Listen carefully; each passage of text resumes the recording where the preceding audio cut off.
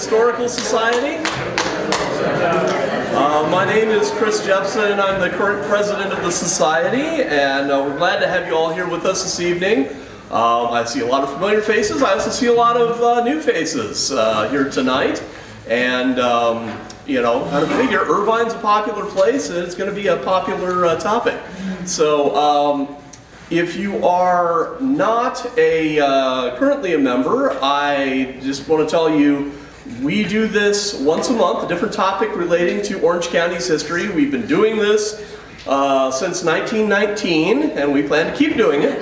And it's, if you're interested in joining, we have our meetings, we have history hikes and tours and other events. We have a big annual dinner, which I'll be talking about a little later. And we have a variety of other programs throughout the year. So, if you are interested, you can sign up. We have copies of the newsletter back there and membership forms all at both tables in the back. So there are discounts on events, and we will also stop. If you're a non-member, we won't. If you are a member, we won't bug you about the $5 donation at the door to our meetings either. So there's another perk. By the way, I just want to point out, I am wearing Master Homeowners Association approved tans and beiges tonight for the meeting to go with the Irvine theme. Also wanted to point out we have our books. Some of our books are for sale in the back there, and we have also a variety of California crate labels for sale back there. So you might want to go through those if you're a collector or interested in decorating the home or office. There's some really nice ones in there. So wanted to announce our annual dinner is coming up on June 8th. It will be at the Springfield Banquet Center, which was the former Fullerton Masonic Temple, built in 1920. It's a beautiful historic building, Spanish colonial revival. And we'll have a social hour, silent auction and cash bar at 5:30, dinner at 6:30, what we're calling our Americana buffet. And the presentation will be at 7:30. And our speaker is author, educator, and TV personality George Geary, who will discuss California-born diners, burger joints, restaurants, and fast food that changed America. California has long been at the forefront of food, and car culture and our fast pace of living resulted in fast food restaurants, coffee shops, diners, and other casual chains. Most were born of these chains, so many of these chains were born in Southern California, some were born in Orange County, and a lot of them that weren't born in Orange County quickly decided they wanted to make their home base here in Orange County. So we've got a lot of connections. So this will be a chance to learn about the entrepreneurs, the buildings, and the food that made these places famous. The event is $65 for members, $75 for non-members, another reason to join. If you are interested, check out, we have flyers at the table near the entrance with all the details. So I encourage you to pick one of those up if you haven't already. I'd like to go ahead and introduce our speaker. Former Irvine Company executive Mike Stockstill is co-author of a very valuable new book, and I do mean I don't mean it's expensive. I just mean it's a valuable thing to have on your shelf if you care about local history. And it is expensive. It's Transforming the Irvine Ranch. Joan Irvine, William Pereira, Ray Watson, and the Big Plan. Stockstill is a native Californian. He graduated from Humboldt State University in 1971 with a degree in journalism. He moved to Orange County in 1972, where he worked for newspapers and magazines before joining the Irvine Company in 1978. After leaving the Irvine Company in 1991, he worked with a variety of public affairs positions before retiring in 2010. He and his wife remain residents of Irvine today, a true believer. So, one of the benefits of my day job is I do get to see people coming through and I get to see who's doing real research and really digging and spending the time and looking high and low for whatever else they can find to add value to their work, and I can definitely attest, to you being doggedly determined to do a great job with this. So with that, I will get out of the way, and thank you for joining us, Mike Stockstill. Thank you.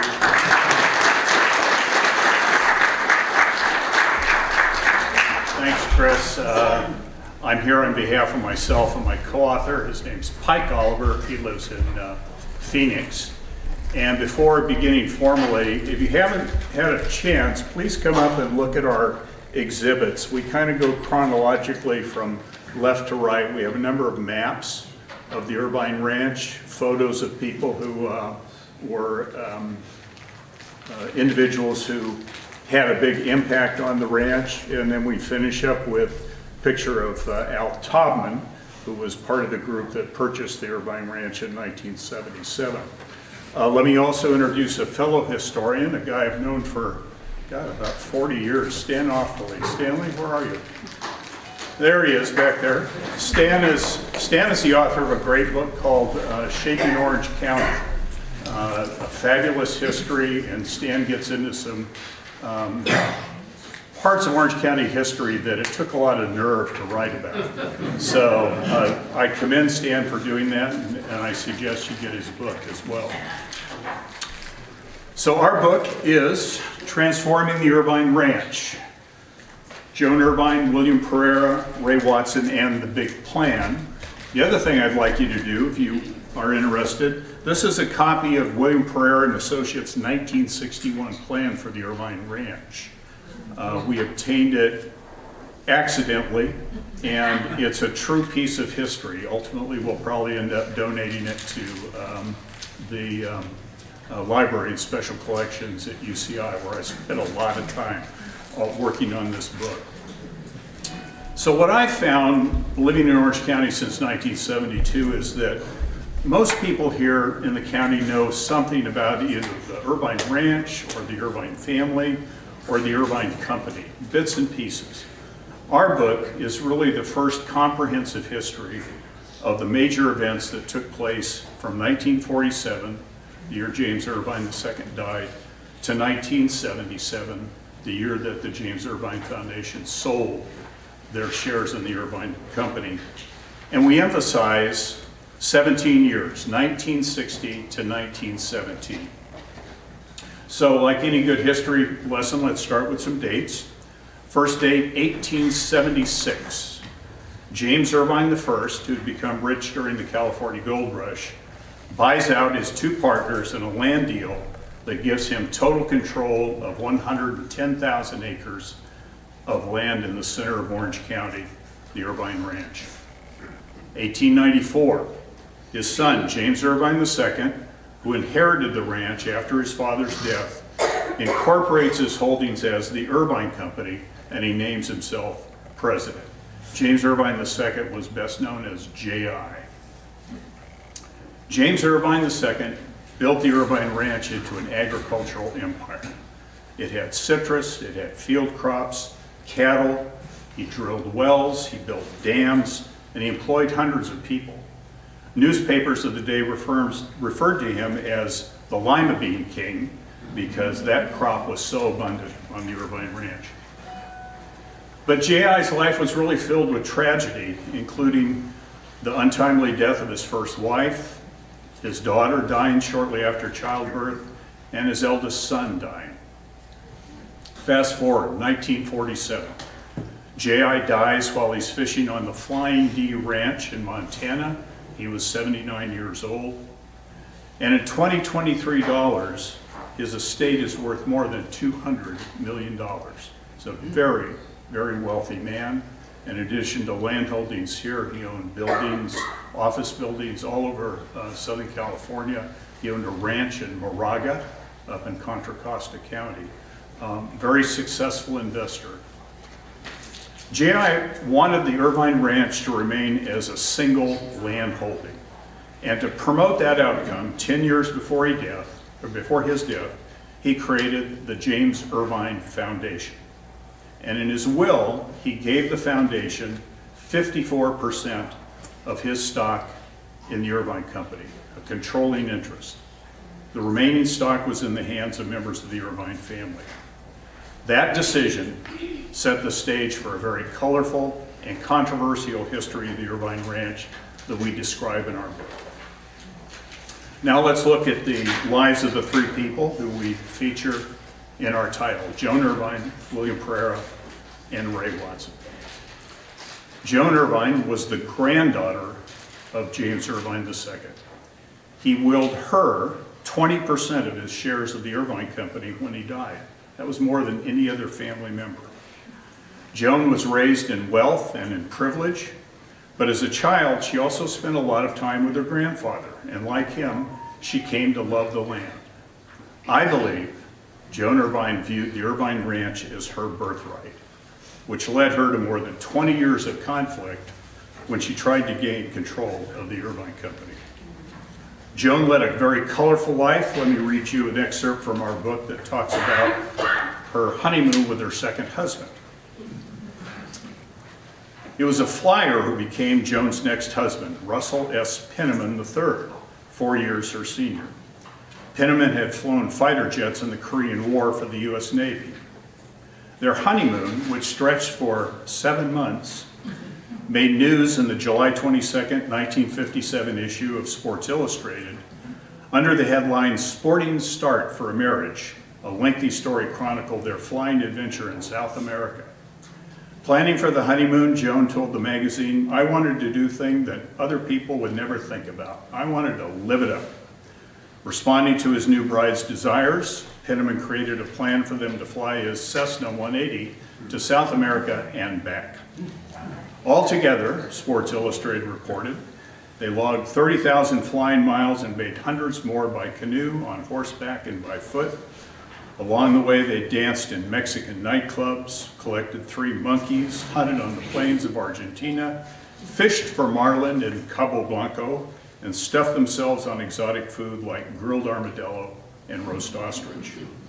On the trip, the Pennimans landed at no more than 75 places, setting down on any paved airport or muddy landing strip that promised adventure.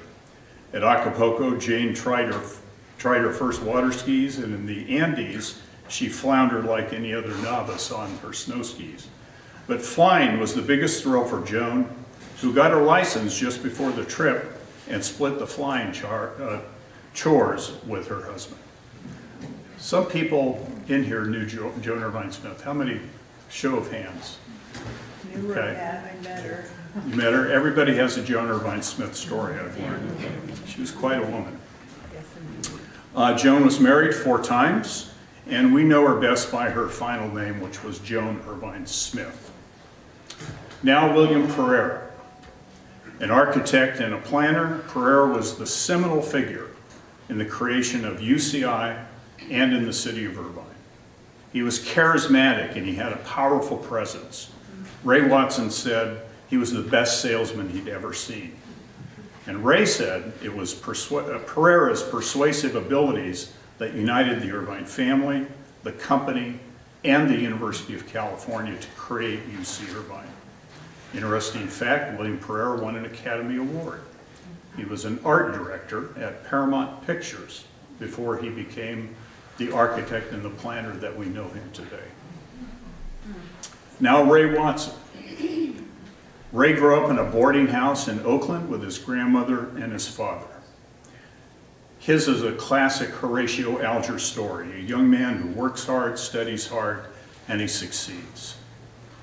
Ray was an architect by profession, but he was also a man with a very keen intellect and a very inquisitive mind.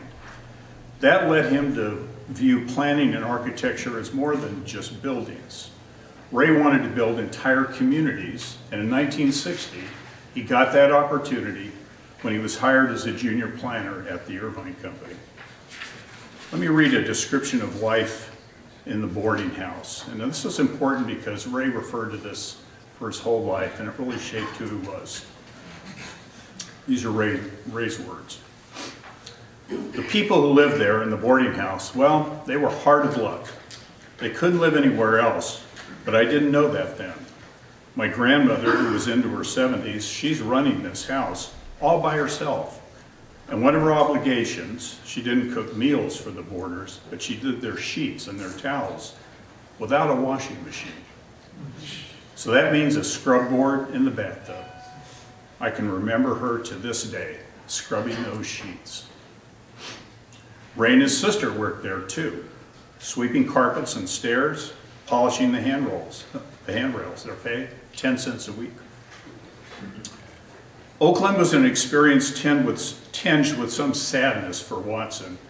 Because the family moved often, he never had any neighborhood roots, a place where he had friends to play with. Nor was there much time for the rights of a boy's teenage years, a pickup baseball or basketball game, or hanging out in the neighborhood with his peers. Watson's memories are largely of working around the boarding house to put the laundry out. They had a washing machine by then. 2 paper routes, and during the summer a job in a cannery. And my guess is, based on the research I did, he was getting about 15 cents an hour. I worked 12-hour days, 6 days a week, he said. I felt rich. Now I'm going to describe what Ray Watson found when he started work in 1960 at the Irvine family home, which burned down and is now rebuilt as the Katie Wheeler Library on Irvine Boulevard. That was Irvine Company headquarters at what used to be Myford Road near the I-5.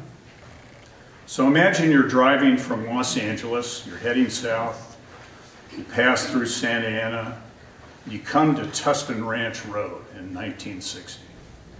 And what do you see? On your left, citrus trees covering the hills. Ahead of you and on your right, nothing. Flat land, 50,000 acres of beans, vegetables, some cattle, things like that. That was it. There were no houses. There's no UCI. 50,000 acres of row crops in 1960. Now imagine you're in Newport Beach.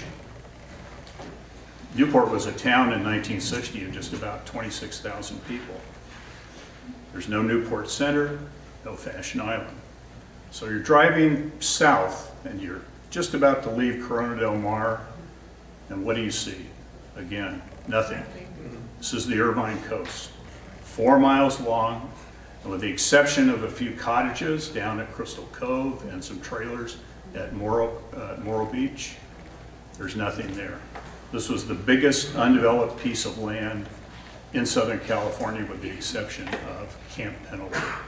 So again, 1960, I think most of us in this room were alive at that point. It's just astounding. People just don't understand what was not here more than what was here. Ray found this challenge of planning this huge empty property exhilarating. He spent the next 17 years of his life working as a planner and an executive, and in 1974, he became the president of the Irvine Company. All the places I just mentioned, UCI, Fashion Island, Newport Center, plus East Bluff, University Park, Turtle Rock, and the first part of Woodbridge, all were planned and built in those 17 years. It's an incredible achievement. Ray died in 2012, but he left behind 2 very long oral histories, and he wrote 6 chapters of a book that he planned to write on his experiences during those 17 years. Ray's writing and his oral history really formed the foundation of our book. And to people who knew Ray, I say, this is Ray's book, because he really wanted to write this. 3 other significant elements that we cover in our book also took place from 1960 to 77. The first is the decision of the University of California to locate on the Irvine Ranch, and how by doing so, it shaped the city of Irvine and influenced many other parts of Orange County. I'll tell you a quick story.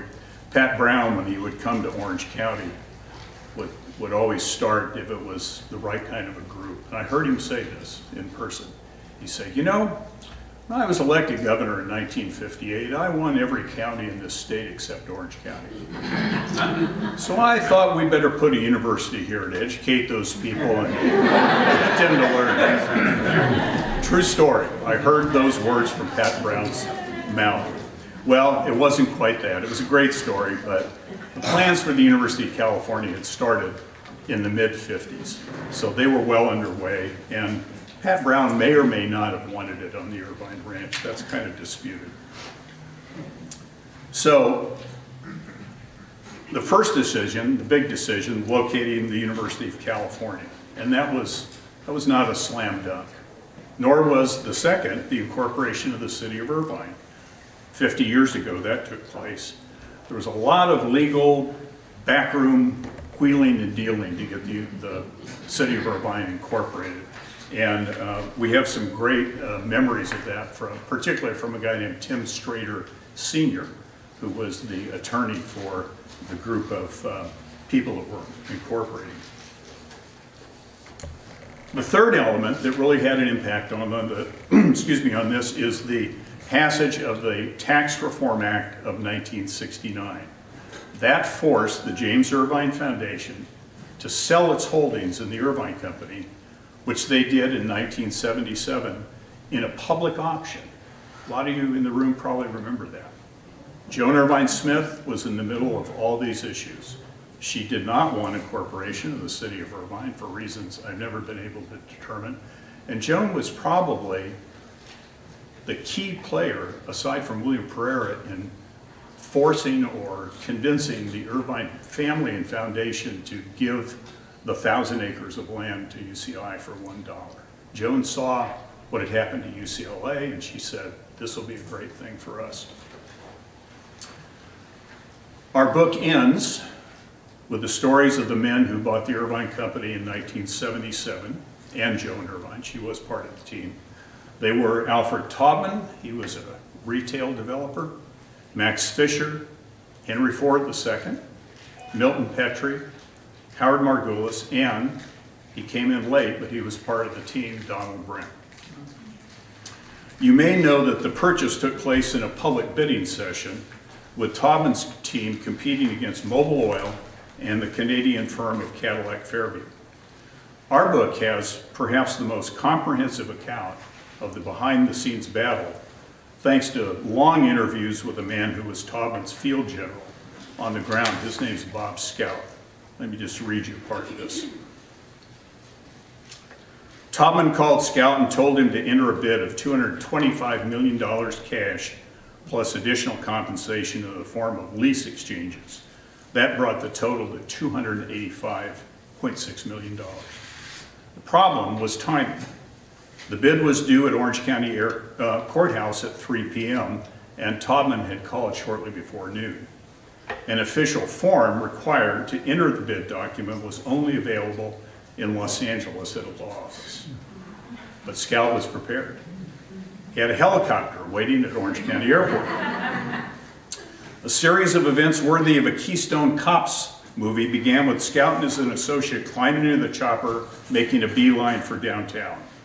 However, the pilot and Scout had neglected to find a place to land. They spotted a landing pad at the top of the building. Alighting, they were met by a group of armed guards who were there to protect Occidental Petroleum owner Arm & Hammer. A conversation ensued. Money changed hands. Scout and the pilot remained on the roof while his associate went on foot to Friedman's office and grabbed the paperwork. Now it was a race to Orange County. With nowhere to land in downtown Santa Ana, the pilot recalled a friend who owned a Porsche dealership in Anaheim where there was a large parking lot they could land. And he'd have a car waiting, the pilot told Scout. Once on the ground, the friend and promised car were missing. With the deadline looming, Scout clambered over a 6-foot fence and located a car in the lot with keys in the ignition. He raced to the courthouse, ran to the front door.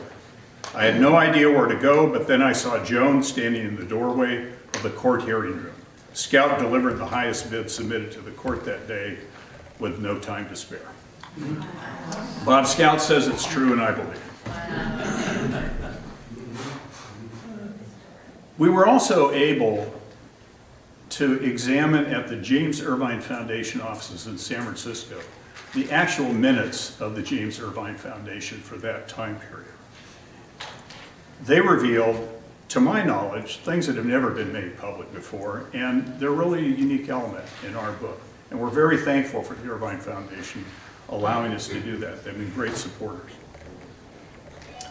In addition to using Ray Watson's writings, we interviewed about 40 people, many of them former Irvine Company consultants and employees.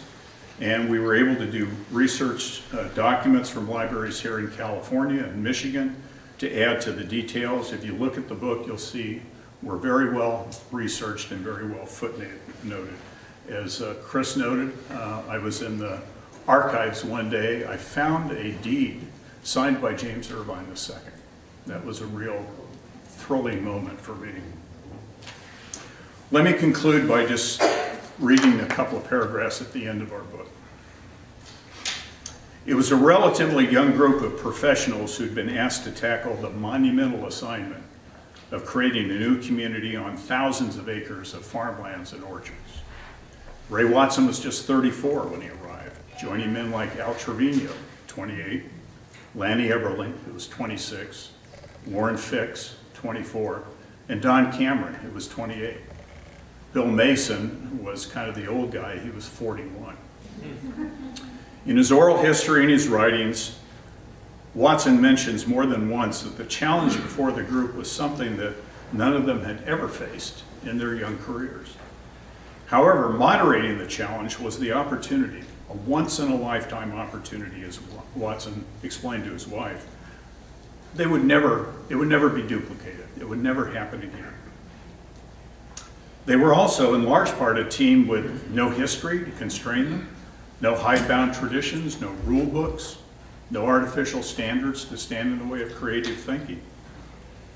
Watson notes that a lot of untried concepts were examined, rejected, tried, considered, said we were working for a company that had no idea how to build a new city.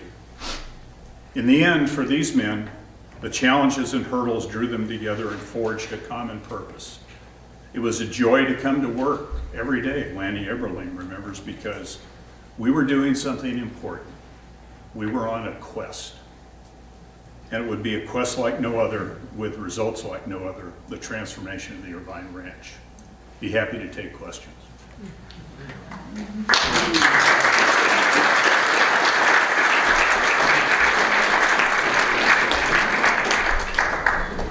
Yes, sir. Do you happen to know the percentage of open land that we still have in Orange County today because of Irvine? I know that Mr. Bren donated 11,000 acres of land that's open space, and there's additional land where Crystal Cove is. The Irvine Company sold that to the state. And there's also an area around the toll road that is set aside as open space. So 20, 25,000 acres maybe, just a guess. I heard a percentage in the, they took the OC volunteer training and they, some crazy percentage of land that's still open because of the Irvine Company. Well, yeah, in terms of the Irvine Company, the 11,000, I'm really sure about that. The sale of the land along the coast was maybe another 4 or 8, so best guess. Other questions? Yes? This Watson you're talking about, is that a part of the family that got the Rancho Dominguez? No, different person entirely. Different Watson? Yeah. Altogether. Yeah. Yeah, that's the Watson Land Company, and no relation to Ray Watson. Other questions? Yes? Does Watson talk about their architectural influences in the development of Irvine? Ray Watson was an architect, and Ray insisted, Executive Vice President for Land Development, that every development, every village had an architect on the team. So they oversaw the design. So that was very important. He also, and the company also, emphasized architectural diversity. They hired different architects. They didn't want the village to look like just one architect had designed it. So architecture, both built architecture and landscape architecture, were very important. If you drive up Culver Drive in Irvine and you look at Woodbridge, you can't see inside. And that was a decision that was made so that it would kind of force the village internally. It also kept noise out. So if you look at Irvine and you look at the fine detail, every village kind of has its own look. In Woodbridge, it's the stone and wood. In West Park, it's more Mediterranean, obviously. So long answer, but yes, architecture was very important. Other questions? Yes? Do they anticipate all the traffic that we have to? Yes. Two things about that. One, if you look at the Irvine Ranch Master Plan, you'll see that there's some very, very substantial streets kind of running north and south, if you will. It takes a half hour to get from one to the freeway. It does. If you look at Woodbridge, the internal streets there kind of allow, if you're in the neighborhoods, you don't have to think about being in Huntington Beach or Garden Grove. I'm not picking on them, but think about how those places are arrayed. There's streets from here, and every street connects to each other street. That's not the case in most villages in Irvine. You go in a single place and then you go internally, so it forces. So that circular, I mean, when I drive into Irvine, it's yes. like circular, I get lost. Yeah. It's like, you know, I think I passed the street, you know? Yeah. It's really, so that was all. That's part of the design. That's exactly right. That's part of the design. Are there other cities that are planned like that, or? To a degree, Santa Margarita is. Yeah. I'll tell you the other part. South County. The other part about traffic is, in the early days, Pereira in particular was really big on, well, we're going to create dense areas and we're going to make it so people can walk. I tell people the car won in Orange County.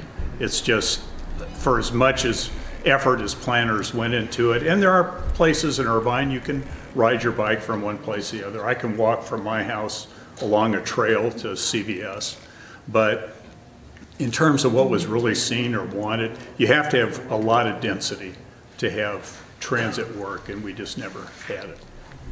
Yes, sir, here. Today, the Irvine Company gets a lot of deserved credit for setting aside so much land for preservation, open space, some of it managed by the Irvine Ranch Conservancy. Mm-hmm. There's also, on the other hand, the matter of Upper Newport Bay, where, if I remember the details correctly, there was a lot of legal wrangling, and it was eventually the preservation won because some islands in the Upper Bay weren't included in the original Spanish rancho allotment. I may have that screwed up, but maybe you could talk to that a little bit. We have a whole chapter in the book talking about Upper Newport Bay, and it was written, about 85% of it was written by Ray Watson. So the point of view is from Ray and from the Irvine Company. But we give great credit and rightful credit to Frank and Frances Robinson, who were really the two people that rode kind of the wave of environmentalism that was coming and wanted the Upper Newport Bay to be what it is today, not developed.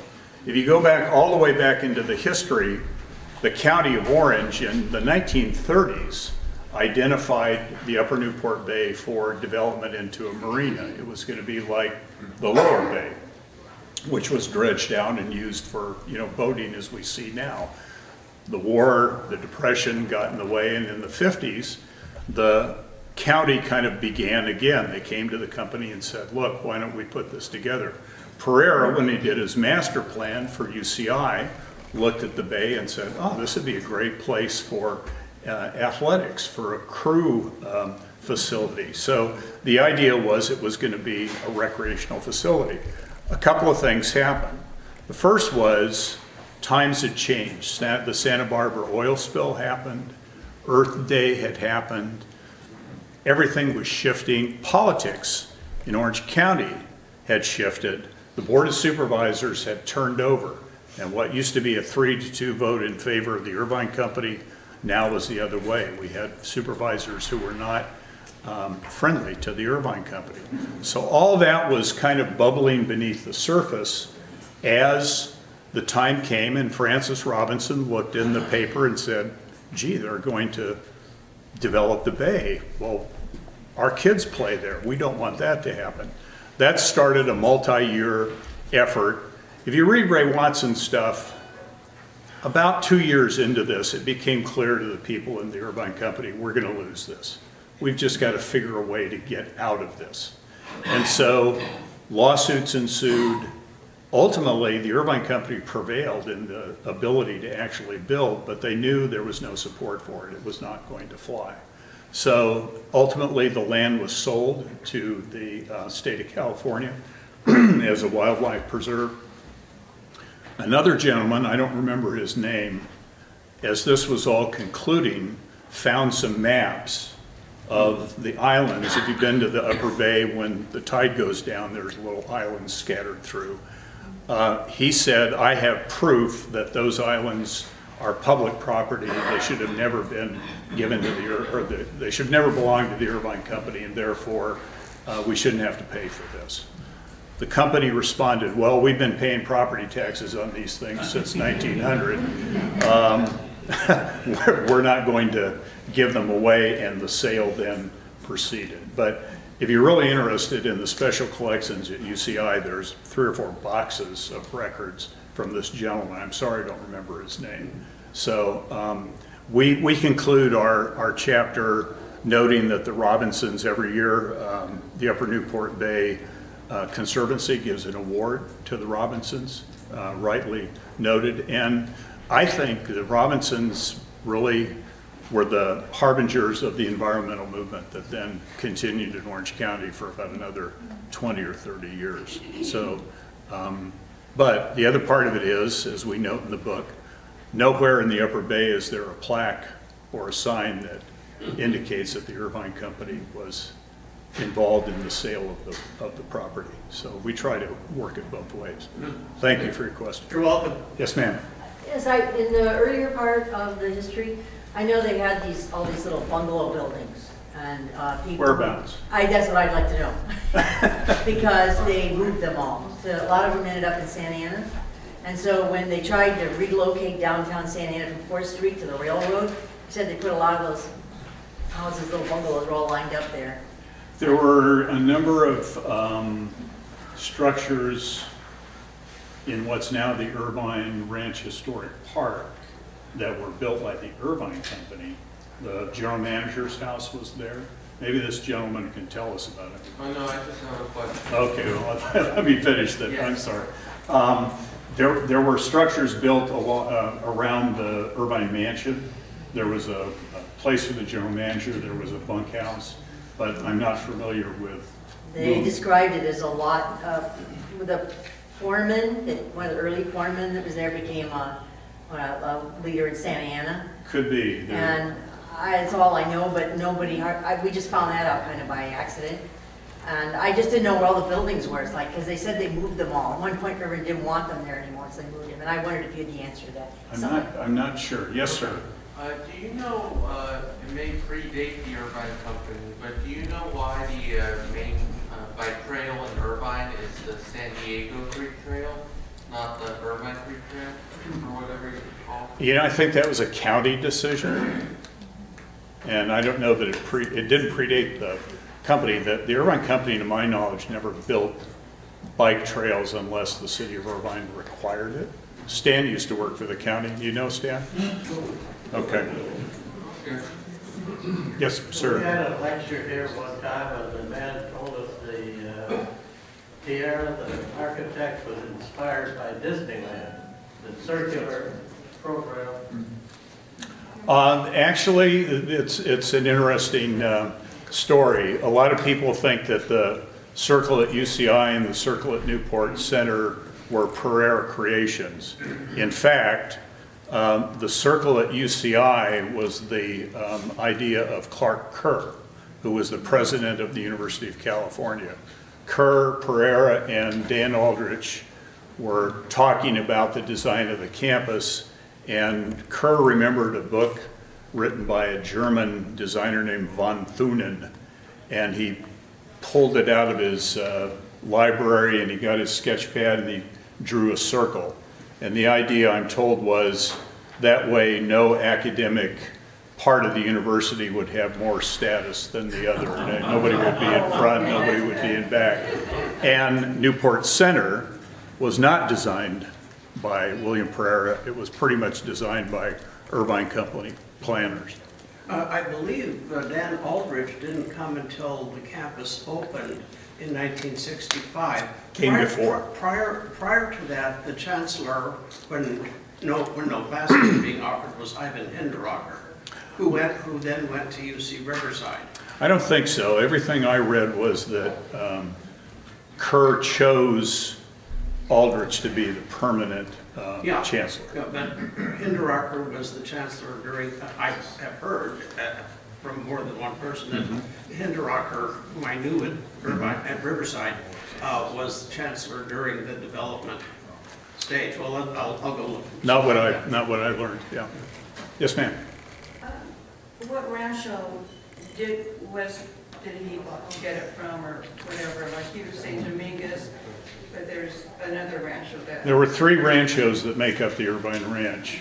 Rancho Lomas de Santiago, which is essentially from the 5 freeway all the way up to the 20 or to the 91.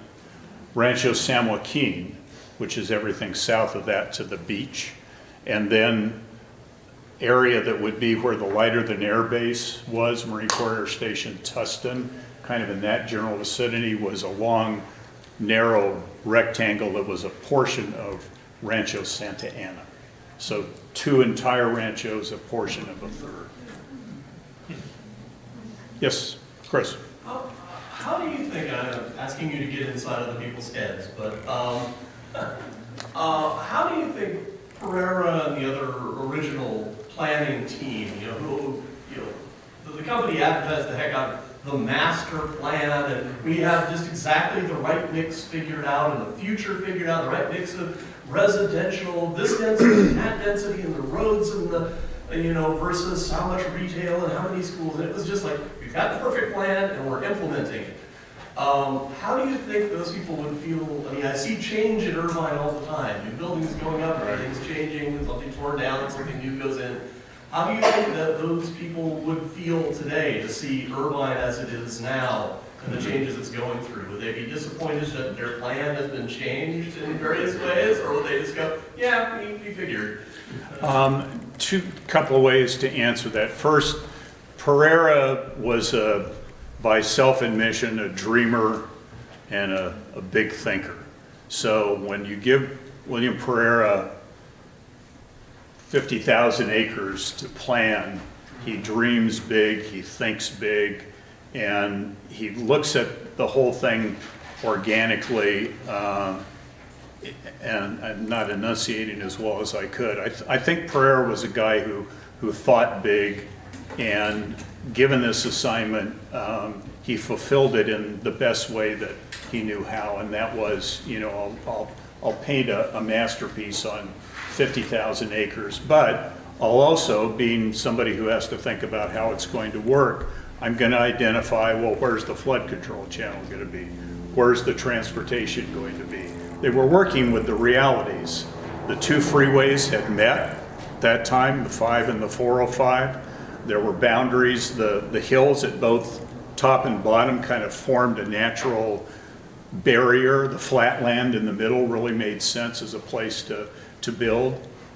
Today, what's fascinating is if you look at this plan, the Pereira plan for 1961, about 80%, maybe 85% of what you see on the ground today is pretty much reflective of what Pereira and the Irvine Company did. Now, there are 3 plans. The Pereira Master Plan, done for the Irvine Company. The Irvine Company Master Plan, approved by the County of Orange, based on what Pereira did.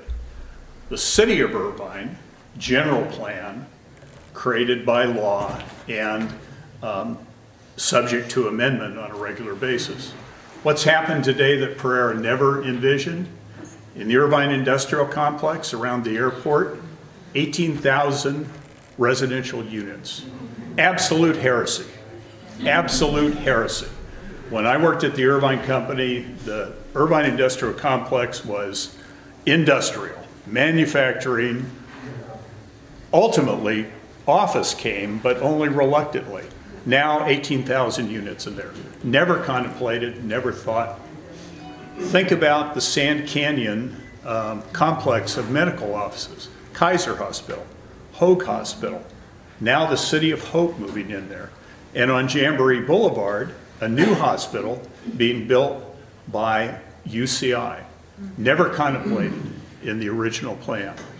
Is it good? Is it bad? Ray Watson was quoted as saying it's a living document. It's kind of a cliche, but you know, ultimately master plans are only as real as the economics allow them to be. So if Ray came back today, if Pereira came back, I think they'd say, you know, I think we did a pretty good job. Other questions? Yes, sir. I arrived in California in the area in 1969, and I remember going down to 405, and almost the only building there was the Fluor building. A little later, but... A little later? Okay. Was that designed by Pereira? No, different designer. I don't know who it was, but it was not Pereira. Ironically, Pereira didn't do a lot of work on the ranch afterward. He designed Golden West College. He designed the Hunt Library up in Fullerton. He did the Ziggurat, which is in Laguna Niguel, which is now for sale if anybody would like to buy it. The government is selling it, but that was a Pereira building. But Marty Brower, who I worked with at the Irvine Company, said that, and Marty had come from an architectural firm, and he said he used to run into Pereira, and Pereira would say, Marty, can't you get me some work? I think what happened was when Ray Watson and Al Trevino, Don Cameron, who worked for Pereira, when they got the plan, it was, okay, great, thanks, Bill, we'll take it from here. And I think they moved things internally inside the company and then kind of created it themselves, but based on the foundation. Pereira did. Other questions? Stanley? Mike, do you think that the Irvine Ranch affected the way Ray Watson ran the Walt Disney Company? Ray Watson was hired at the Disney Company because of his expertise in real estate, and at that point they were ready to create Epcot. And so from that standpoint, it had an influence. If you read the book called The Disney Wars, Ray, at that point as the chairman of the Disney Company and later as a board member, really is less involved. He really has much less involvement, which surprised me, frankly. But I'm not sure what was going on in Ray's life at that point. I'm not sure if, I think maybe the wars had taken a lot out of him. Ray was not a combative guy. Ray was a guy who thought, by the winning force of my personality, I can make things happen. And in the early days, he had some success in doing that. I have a feeling that probably Hollywood was not Ray's cup of tea in terms of management. But great question, Stan, thank you. Yes, sir. There was a portion of the Irvine Ranch area in the north part, Northwood, and a lot of the early developments in that area was not Irvine Company land. That's correct. How did the Irvine Company relate with the developers or in that area to try to get a unified plan? If you have a map of the Irvine ranches we used to have in the offices, there was a huge piece. Imagine, it's hard to see this, but it was all white, and then there were little black spots. We called them the window areas because it looked like if you were looking out a wall, there were little bits and pieces of windows. James Irvine II allowed some of his tenants to purchase land that they had farmed or had orchards on.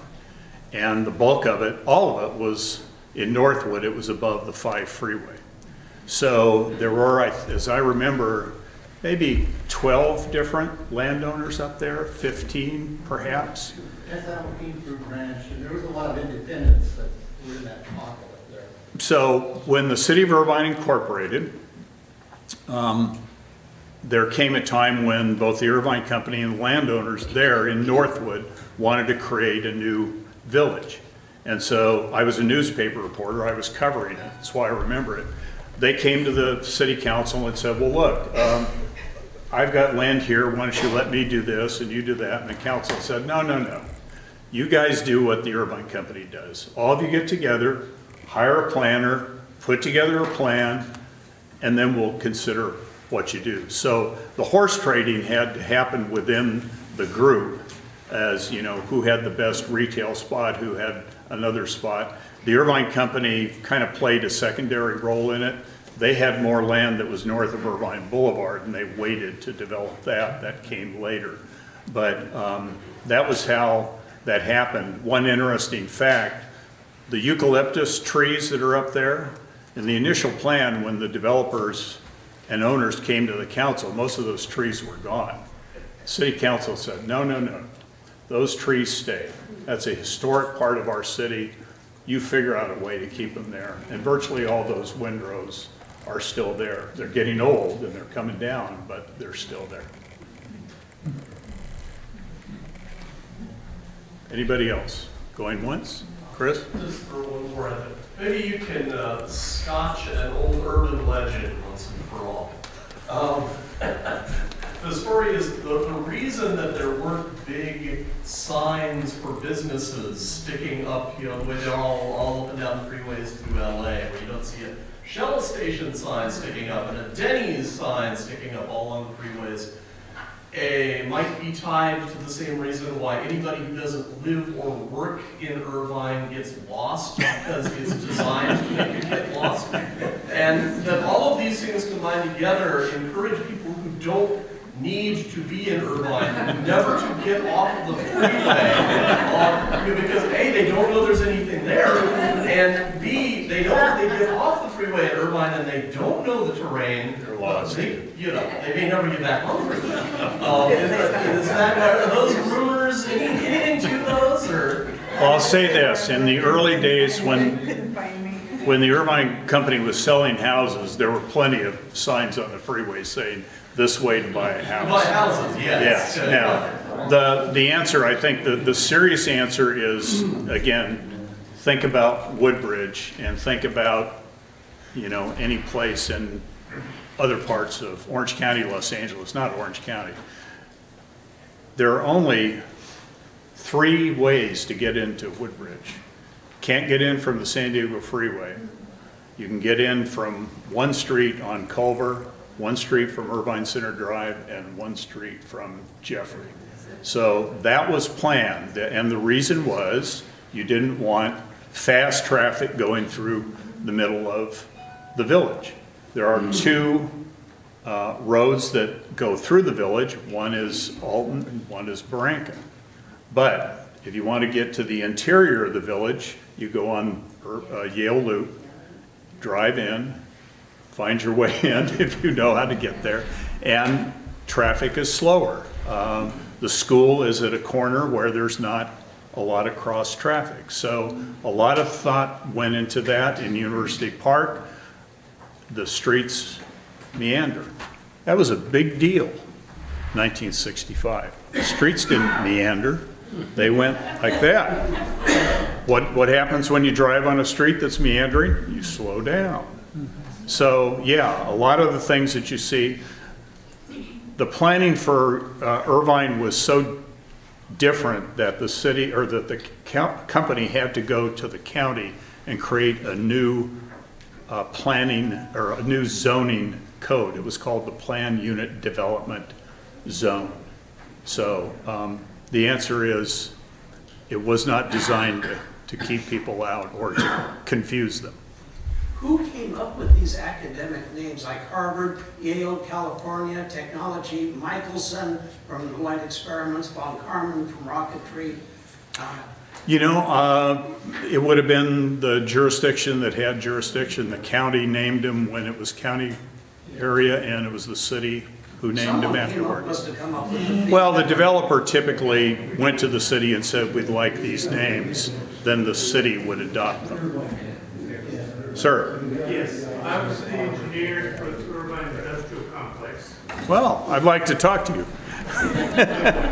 And actually, the names of the streets were asked to be identified as situs in the Irvine Industrial area. That's how we got the name 5 years ago.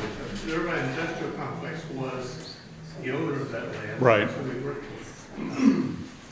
Sir? Thank you. A little side story about Irvine. Until recently, I was a planner at Caltrans, and I went to a lot of re-education meetings at Caltrans, teaching me not to design things like Irvine. It's all changed. It's gone full circle. Has it? Okay. Back to the grid, big time. Excellent, excellent. I just like to think I was fine. Good. Other questions? You've been a great audience. If you have other questions.